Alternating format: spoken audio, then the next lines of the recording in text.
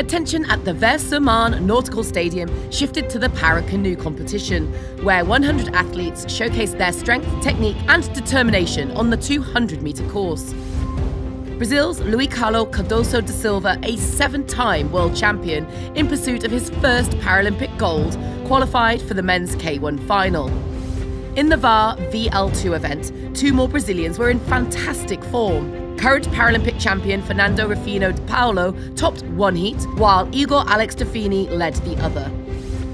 Australian Curtis McGrath demonstrated his intent to add to his 3 Paralympic and multiple World Championship titles in the Kayak KL2 and the VAR VL3 events, qualifying fastest in his heats for both finals. McGrath all the way to the line.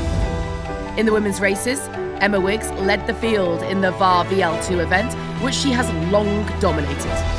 The rest of the British team showcased their strength as well, with Laura Sugar aiming to build on her Tokyo success in the KL3 and Charlotte Henshaw looking to do the same in the KL2. But Germany's Adina Müller, the defending champion in KL1, couldn't secure a direct path to the final. She finished second in her heat to Ukraine's Marina Majula and will have to navigate through to Sunday's semi-final.